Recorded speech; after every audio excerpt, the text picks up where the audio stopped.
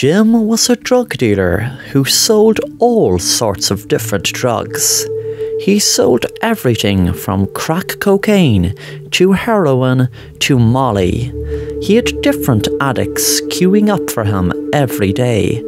Jim used to have different couriers carry the drugs for him, and sometimes he used to have kids carry the drugs because he would know if they were caught, they would be underage and not get arrested.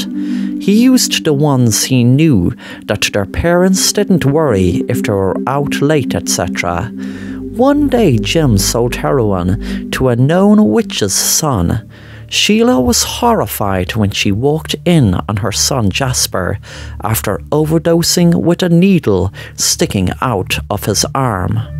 She instantly cast a spell on Jim the drug dealer. The next day, after each one of Jim's customers got high, Jim felt the effect of the drug they took. It went on for a few different customers of his. He kept getting higher and higher, until eventually he died of an overdose.